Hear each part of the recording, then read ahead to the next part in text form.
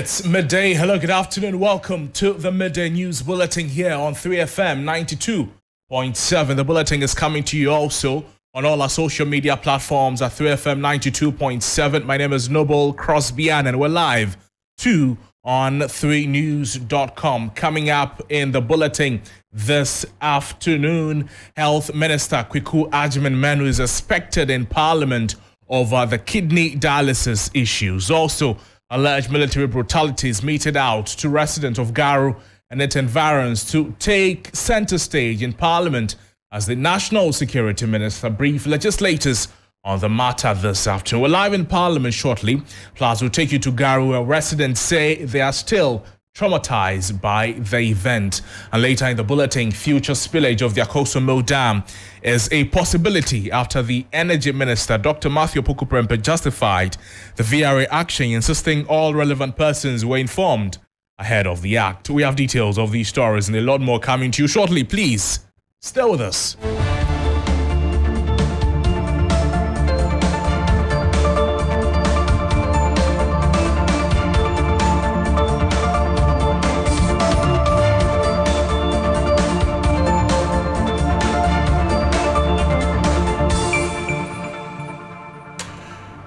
Welcome to the program. We'll be glad to hear from you on any of our social media handles at 3FM 927. Let's get into the details of the stories this afternoon. The issues regarding kidney disease management in the country continue to churn out reactions from the general populace as government appears indecisive on the issue following the reopening of the renal dialysis unit to outpatients by the management of the Kolebu Teaching Hospital after a directive by the Health Minister. Concerns remain rife on the sustainability of the place, considering the cost component which the facility is requesting a review of. The proposed cost from 380 cedis to 765.42 cedis led to the immediate closure of the facility, though intensive care was being administered for serious cases. Reports say the available consumables can only last for 2 weeks.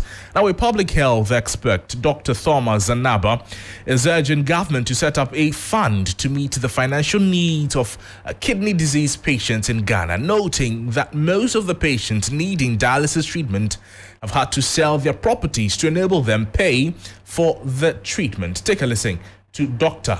Thomas Anaba. The total number of patients on dialysis as at October 2023 is 1,195. Some need just one dialysis a week, some 2 a week, some 3 a week maximum. Is it not possible for government to intervene whilst they set up a fund like in other countries to help meet the needs, financial needs of these people? It is a fact that if you are supposed to have dialysis because you unfortunately fall sick of chronic renal failure, your family, your relatives would have to sell virtually all their property to help you live if you want to live for a year. Government knows this. Every citizen of Ghana has the right for medical care, any services provided anywhere. To me, I don't see it to be right for Kolebu to choose who to provide dialysis to and who not to provide to. If it's a matter of money, I think the government can find the money. We need, as a country, to sit down and develop a funding source with dedicated income, a levy or whatever it will be, whether from government, whether from donors, whoever, to rescue those who have end-stage renal failures. The voice of Dr. Thomas Zanaba speaking there. Well, the convener of the dialysis kidney patient, Kojoba Afayinkra, has also been recommending government take some taxes off the consumables used at the center. Because 32 euros, it comes back to Ghana. You pay import duties and then taxes on it. So government to look at the tax component on these consumables. They should try and scrap it off so that when they bring these consumables, it will go down and then, we the patient, we can pay maybe realistic price, because once you put the charges on it, it will go up. And when they bring it to us, we cannot. You hear the voice of the convener of the Dialysis Patients Association in the country, Kojo Bafo Ahenkra there. Well, we understand that the Health Minister, Kwame Manu, is in Parliament at the moment. We'll be touching base with a parliamentary correspondent, Komla Kluche, for some update on what exactly the Minister has been saying as he answers questions on the, particularly the Kolebu dialysis saga. We'll be reaching Komla Kluche shortly, but we're still staying in Parliament, this time away from health, to some security-related matters, because this afternoon we know that the Minister for National Security, Albert Kandapaya, is expected in Parliament also to brief members on recent military brutalities in the Garu and Tempane district of the Upper East region. The Minister's appearance comes after the members of Parliament for Garu and Tempane raised the issue of military brutalities on the floor of the House when it resumed from recess last week, Tuesday. Now, on Saturday, October 28, the military launched an operation to ostensibly seize weapons in the two areas after a team of national security operatives were allegedly attacked by irate youth groups. The operation led to injuries to some residents. One of the said victims reportedly died from the injuries days later. The residents have since called on government to open an independent inquiry into the incident. Professor John Azuma is the president of the Kusog People's Congress. He has been speaking on the back of the happenings in the district, the military brutalities and the concerns raised by the group that the analysis or the aftermath of the incident given by the military is not the true reflection of the case. Professor John Azuma is president of the Kusog People's Congress, and he shared some opinions on the matter. Take a listen.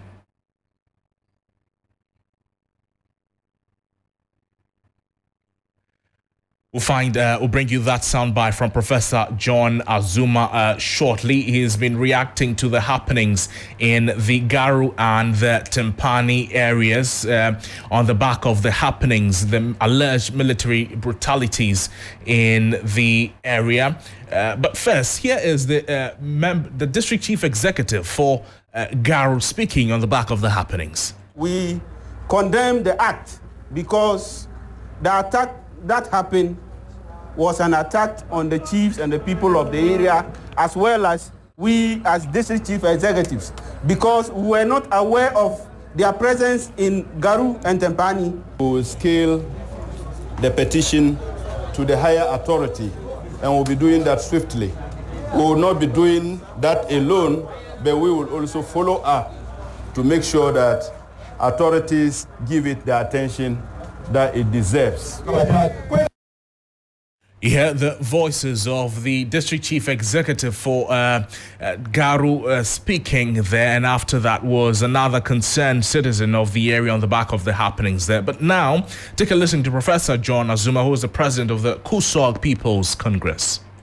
We are demanding an independent inquiry into what happened in Garu and Bugri. And we want compensation to all the victims who have been brutalized in this incident. And we want those who committed these crimes, those who gave the orders, and those who came and did the beating, they should all be brought to account.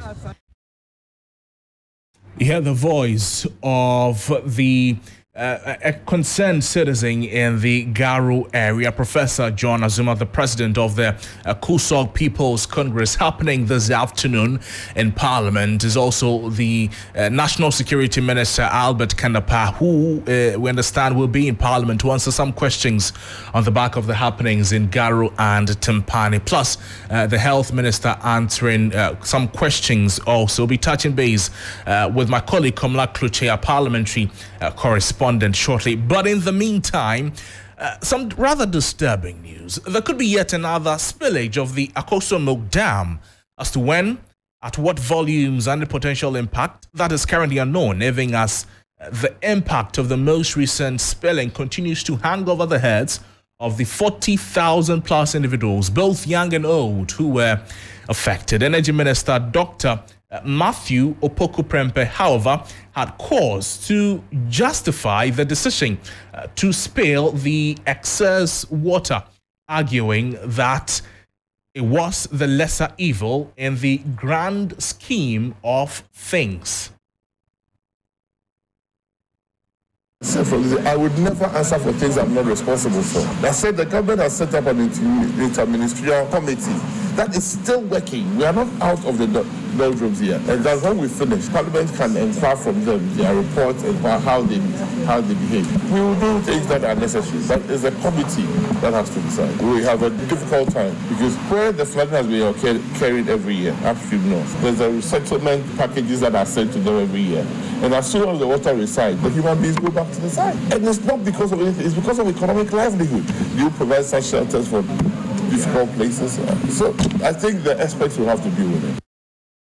You hear the voice of the Energy Minister, Dr. Matthew Opoku Prempeh, responding to some questions on the back of the spillage of the Akosombo Dam. But what do residents from there think of the act? Godwin Asidiba tells the tale of destruction in the village, a quiet village of Sekor, where approximately 200 houses have crumpled, compelling residents to seek shelter outside the once secured compounds at night. To be hearing from my colleague Godwin Asidiba in a report he filed concerning the happenings in the Volta region, the Mepe area, on the back of the challenges in the Akosombo after the spillage of the Akosombo Dam. But is that the end of the conversation on relief and possible compensation for the affected victims?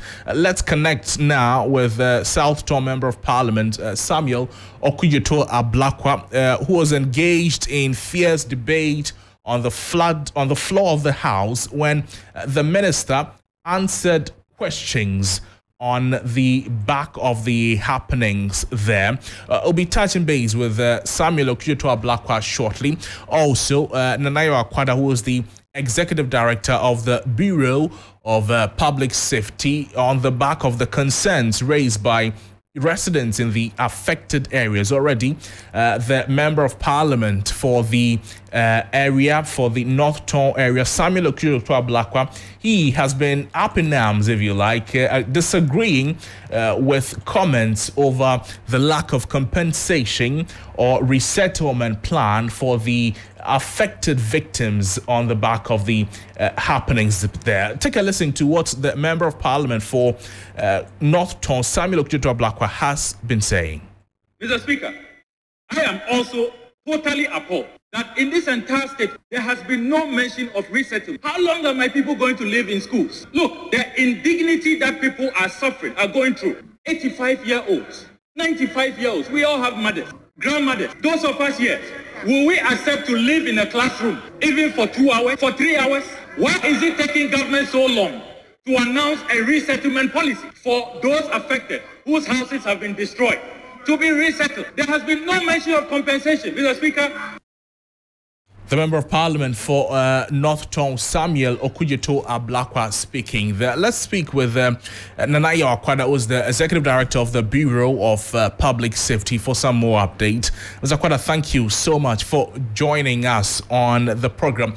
You've been following the development on the back of the spillage of the Akosombo Dam and its aftermath effects. The water levels are receding now, but there's still question marks over compensation and resettlement plans. From where you sit, what do you make of all these happenings?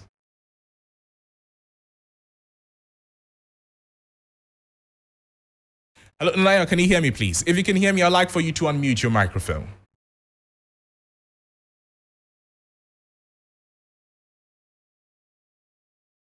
Unfortunately, we're having some challenges getting in touch with Nanayo Akwada, who is the Executive Director of the Bureau of Public Safety, with some concerns over resettlement plans and compensation for the victims of the Akosombo Dam spillage. But when we reach him again, we'll bring you that conversation with Nanayo Akwada, the Executive Director of the Bureau of Public Safety, speaking there. You're still listening to the Midday News here on 3FM 92.7. My name is Noble Crosby Annan. You could also watch us on any of our social media platforms at 3FM 92.7 on all our social media platforms. We're live also on 3news.com. Let's remind you of our top stories this afternoon. The Health Minister, Kweku Agyeman, is expected in Parliament over concerns over the dialysis kidney issues. We'll be touching base with our correspondent, Komla Kluche. Also in Parliament, alleged military brutalities meted out to residents of Garra and its environs is taking center stage in Parliament as the National Security Minister is briefing legislators on the matter this afternoon. We'll be taking you live to Parliament, plus take you to Garu, where the residents say they are still traumatized by the event, plus future spillage of the Akosomo Dam, a possibility after the Energy Minister, Dr. Matthew Opoku-Prempeh, justified the VRA action, insisting all relevant persons were informed ahead of the act. Let's touch base with my colleague Komla Kluche from Parliament with some update on the happenings in Parliament. Komla, thank you so much for joining us on the program. You've been in Parliament today. The Health Minister, Kweku Agyeman, who we understand is in Parliament. What responses has he been providing? Kweku Agyeman is speaking on the floor on the renal unit now. Let's just take a listen to what he's saying. Agreed on the delay.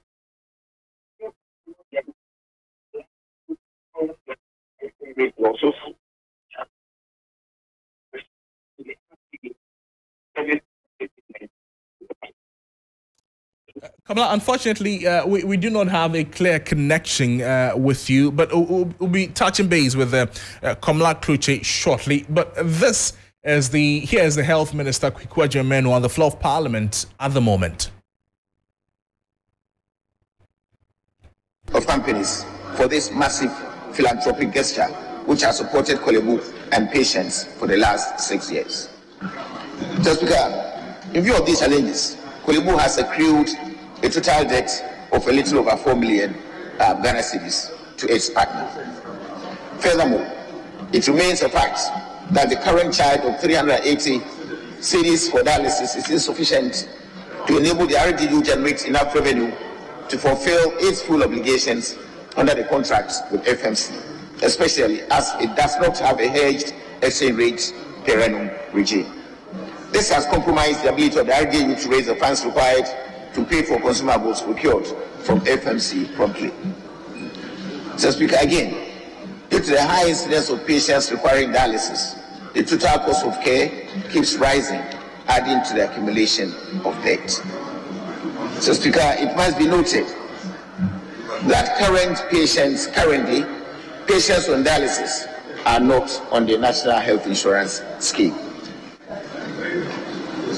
Mr. Speaker, the Kolebu Teaching Hospital, in consultation with the Minister of Health, has initiated discussions with FMC for review of the current contract for more flexible payment options and a more structured supply of consumables to avoid excessive delays and to ensure delivery of the outstanding 45 dialysis machines and auxiliary equipment to boost the service being rendered. Mr. Speaker, in the meantime, the RGU has been opened to the public since Monday, 6 November 2023, to add patients as directed by the ministry. The MOH has since made a request to the Minister of Finance to settle the total indebtedness of the 4 million Ghana cedis. And the good news now is that the Minister for Finance has just approved the disbursement of this 4 million to support our patients in Kolebu. Way forward.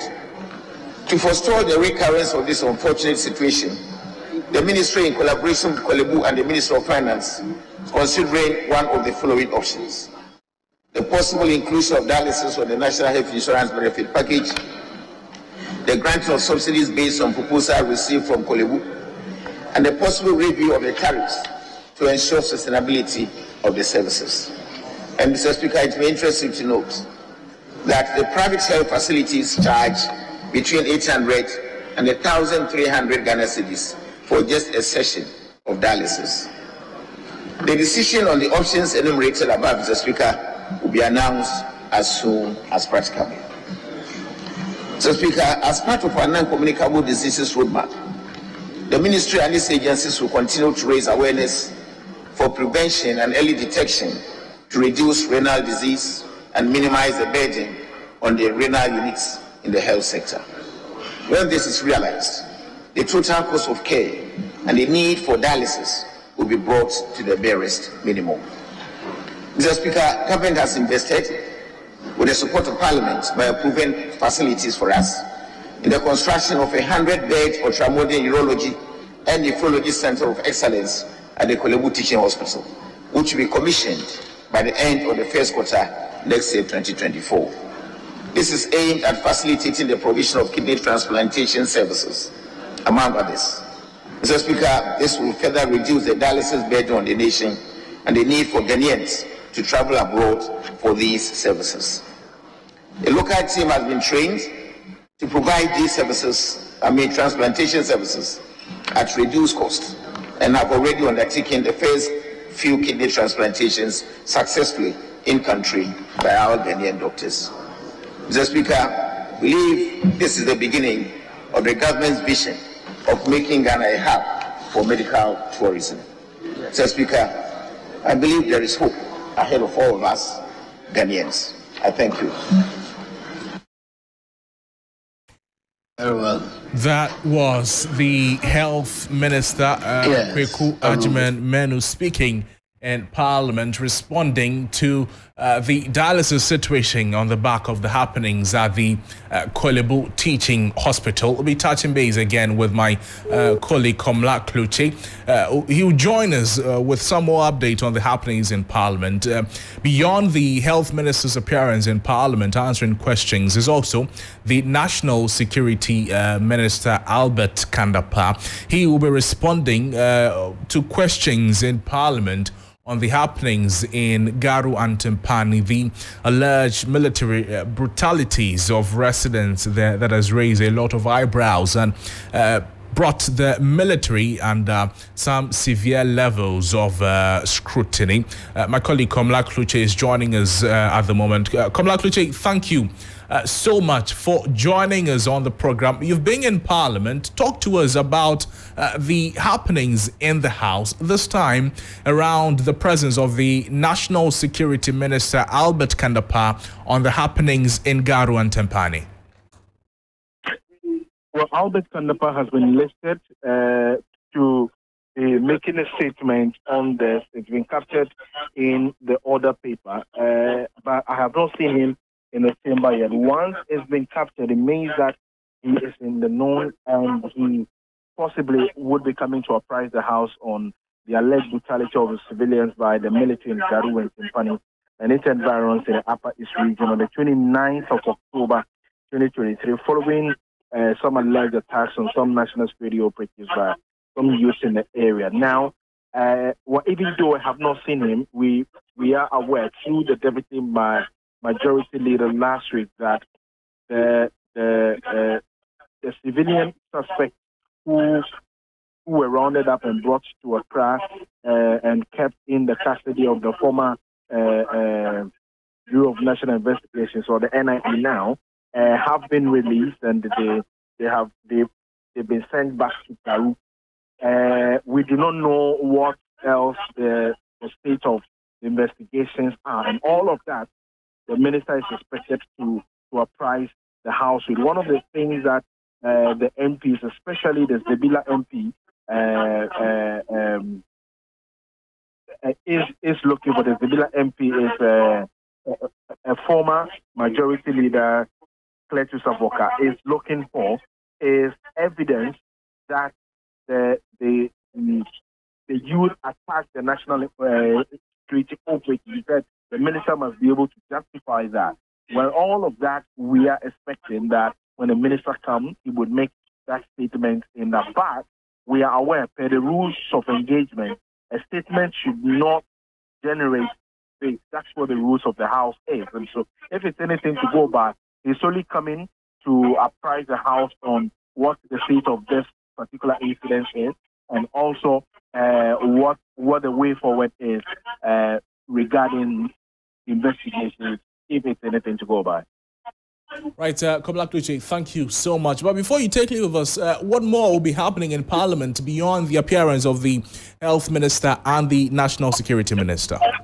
Basically, these are the things. I mean, beyond that, we have presentation of papers on the National Security Ministry, Ministry of Interior, Ministry of Finance, Ministry of Communication and Digitalization, local government, Land Ministry, and also the Foreign Affairs Ministry. Only papers would be presented and referrals will be made to committees appropriately. Thank you so much, Kamala Kluche, our parliamentary correspondent, updating us there. To some other subjects this afternoon, the Energy Minister, Dr. Matthew Opoku-Prempeh, has debunked claims that Ghana might be experiencing another period of doomsday. He blamed the current power outages being experienced in parts of the country on shortages in gas supply. He's been speaking at a press briefing in Accra. There was a shortage of gas. In fact, there was a shortage of gas. But how long did that power cut really last? And the lights came back on. And I said here, I didn't hide, that there's only one tube that is linked to almost all our gas-fired plants. So if there's a short, if it just so happens that an onshore receiving facility develops a fault, they cannot transmit a lot of our power. That is why we are having increasingly bigger stretches of the country going off electricity when there's a power shortage. But that power shortage did not even last for 12 hours. They even last for 12 hours. And we should understand, I cannot stand here and say that was the last one, and that doesn't make it do so. We all saw that even ECG announces that we will put off light here, if we know a priori that this problem is going to develop. But when you don't know, and it happens, you have to tell Ghanaians the truth. The only transmitter in this country will be people. And as it evaporates the energy, it knows where it is going to get it and where it's not going to get it. So if what he's going to get is short than the demand, he has to tell us. So that I don't see any wrong in what people did. He had the voice of the Energy Minister, Dr. Matthew Opoku-Prempeh, assuring the nation that the country is not experiencing another phase of doomsday there. Now to some education-related subjects this afternoon. Public junior high schools, they continue to grapple with the challenge of lack of textbooks. In the last 4 academic years, course books in the 4 main subjects, maths, science, English, and creative arts, have been in short supply. Executive Director of Education think tank Africa Education Watch, Kofi Asare, says there's an urgent need for the Finance Minister to make allocations in the 2024 budget for the books. He was speaking at a Media General Star Ghana Foundation dialogue on education financing. Meanwhile, education professor at the University of Ghana, Jonathan Fletcher, says education financing should not be left in the hands of government alone. He believes in order to achieve Goal 4 of the Sustainable Development Goal, which focuses on inclusive and equitable education, all stakeholders must come on board to support education financing in the country. These are the views of some participants of the Media General and Star Ghana Forum on financing basic education in the country. We have details of these in our subsequent bulletins here on 3FM 92.7. Make a date with us on at 5 o'clock for the hottest news bulletin, hot edition also in our subsequent news bulletins across the day and on all the platforms of Media General. But that's how we wrap up on the news here on 3FM 92.7. My name is Noble Crosby, and there's more news on our website 3news.com. Please do well to log on. Business News is up next. Good afternoon.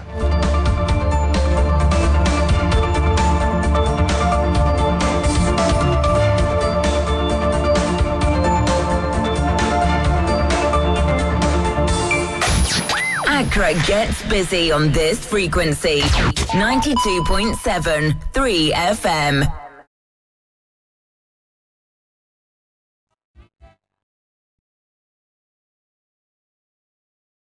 Are you stressed from a hard day's work?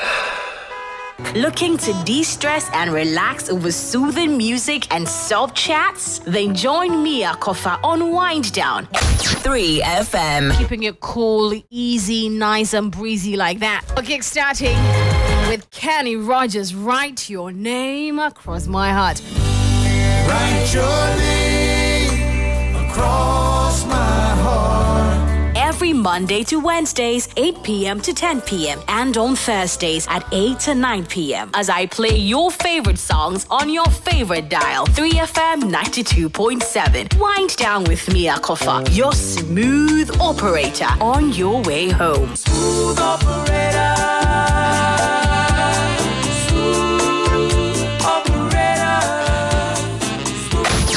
Accra gets busy on this frequency. 92.7 3FM.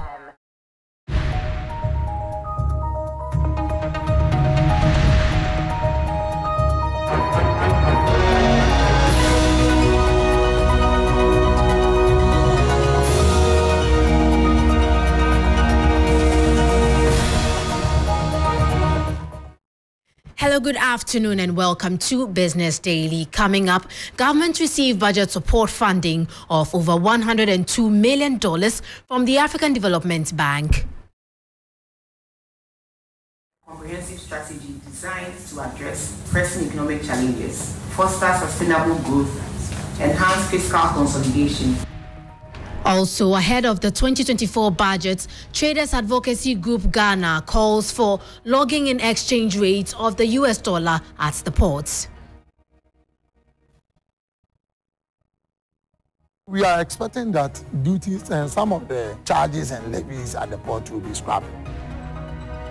Plus, a bill to regulate restructuring and insolvency of organizations currently before Parliament.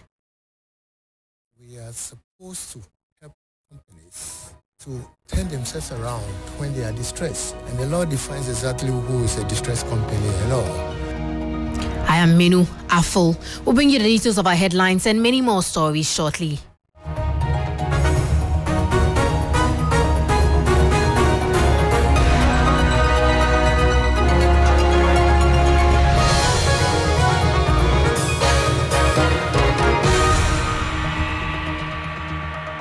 Thank you for staying with us in our first story. Ahead of the 2024 budget presentation, the African Development Bank, AFDB, has provided a budget support in excess of $102 million to government. This grant is expected to show up government revenue for the 2024 fiscal year. Speaking at a signing ceremony between the Finance Ministry and the AFDB, a Deputy Minister of Finance, Abnao Asare, said the support will complement efforts at reviving the economy. This grant signifies more than just financial assistance. It represents a vote of confidence in a partnership built on trust, shared objectives, and a firm belief in Ghana's prospects. Today, we are deepening this partnership with the signing of an agreement between the Government of Ghana and the African Development Bank for the implementation of the budget support program agreed. This program is a comprehensive strategy designed to address pressing economic challenges, foster sustainable growth, enhance fiscal consolidation, and promote inclusivity within our society. We are therefore dedicated to harnessing this potential for the benefit of all our citizens.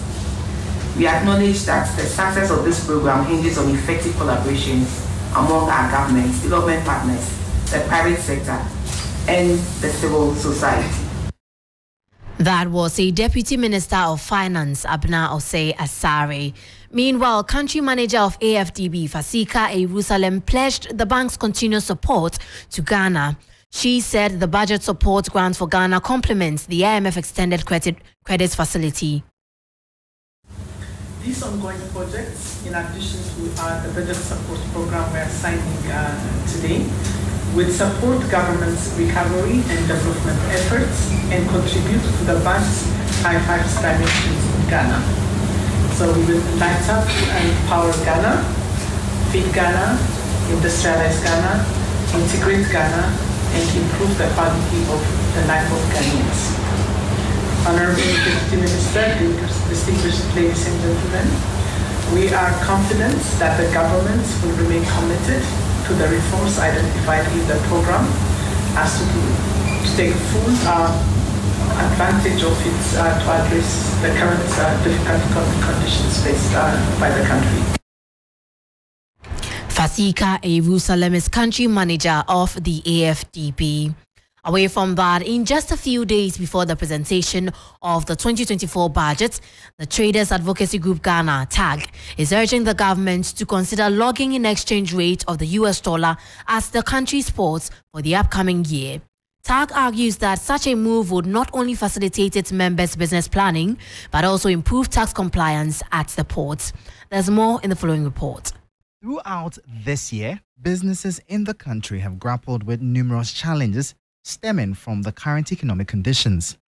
These challenges encompass soaring inflation rates, high borrowing costs, and the depreciation of the local currency.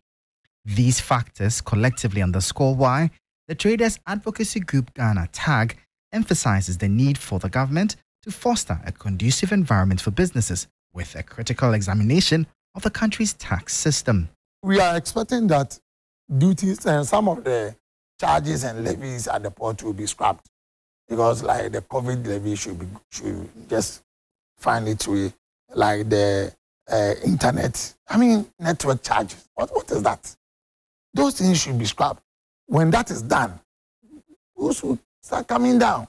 TAG also stresses the importance of addressing the adverse effects of the depreciation of the Ghana cedi on their operations. In this regard, they propose a solution to mitigate the impact, particularly at the ports. We are expecting that duties and some of the charges and levies at the port will be scrapped, because like the COVID levy should just find its way, like the internet, network charges. What is that? Those things should be scrapped. When that is done, those will start coming down. That was a report by my colleague Michael Obodu. Also, a bill to regulate restructuring and provide advisory services on insolvency of organizations is currently before Parliament for consideration. When passed into law, the Chartered Institute of Restructuring and Insolvency Practitioners will ensure that both private and state-owned organizations operating in the country are fit for purpose. President of the Ghana Association of Restructuring and Insolvency Advisors, GARIA, Felix Addo, made this known at a business rescue seminar organized by his outfit here in Accra. Under the law requirements, the serial law requirements, that Ghana will be a chartered statutory backed organization. Currently, we are a non-for-profit professional association. Okay, under the bill, GARIA will be a standalone, very similar to the Institute of Chartered Accountants, Institute of Bankers, and the like. Okay, we have our governing board. We have structures which will tell us how we operate, how we do things. But most critically, we have objectives. And the objectives will tell us that we are supposed to help companies to turn themselves around when they are distressed. And the law defines exactly who is a distressed company and all. We also, let me mention that in the current bill, we're supposed to also assist state-owned enterprises which are currently distressed. Okay. So yes, we move from the private sector to also the state-owned enterprises. The whole purpose is that at the end of the day, companies will be fit for purpose. Felix Addo is president of the Ghana Association of Restructuring and Insolvency Advisors. Meanwhile, senior management at auditing firm KPMG, Julius Ayivo, said haircuts under the debt restructuring exercise are beneficial for the turnover of struggling companies. In an interview at the business rescue seminar organized by GARIA, he said government's debt restructuring exercise was a necessity. The one that is getting a haircut would definitely be at some losing end. However, when you look at it on a global basis, it may be more beneficial to the person. So for instance, let's look at a business that is struggling. That it has creditors that the business owes so much. If you don't accept a haircut, you may even end up losing the entire of the amount that you are owed. So sometimes haircuts are extremely important, because when haircuts are given, it gives the business enough space. The people in the public sector will tell you fiscal space, to be able to operate. You heard the voice of Senior Manager of KPMG, Julius Ayifo. Now, an economist with Louisiana Economic Development in the USA, Dr. Saad Idrisu, has expressed his support for former President John Mahama's vision of a 24-hour economy in Ghana. The National Democratic Congress presidential candidate for the 2024 general elections has proposed a plan to transition Ghana's economy to one that operates around the clock, breaking away from the limitations of traditional working hours. The leader and 2024 flag bearer of the National Democratic Congress, John Mahama, recently indicated that a new NDC administration will work to introduce a 24-hour economy with incentives and tax breaks for manufacturers who will run extra shifts to create more room for employment. Describing the plan as a game changer, economist Dr. Saad Idrisu said this will improve standard of living in the country. A lot of advanced countries almost all run on a 24-hour economy. Number one, you could talk of employment opportunities. More businesses operating more hours will need more people, so definitely employment will be created. Government will have to employ more people into our security forces to patrol night and all that, so that is employment as well. The government will have to extend electricity to so many areas. We can talk of reduction in traffic. Different work schedules will mean different traveling times or different commute times, so traffic will be reduced. Dr. Saad Idrisu, however, urged proper consultation into the initiative to avert possible surge in crime rates. If you don't implement it well, then you are going to have a disastrous crime rate, especially at night. Without proper consultations with religious leaders, chiefs, community leaders, some cities may kick against it because they may not understand the whole idea. So proper consultation is needed. That was a report put together by my colleague Bismarck Awusa. Now that will be all for Business Daily. For more business stories, please check out our website, 3news.com. I am Menu Afo. Do stay tuned for more stories.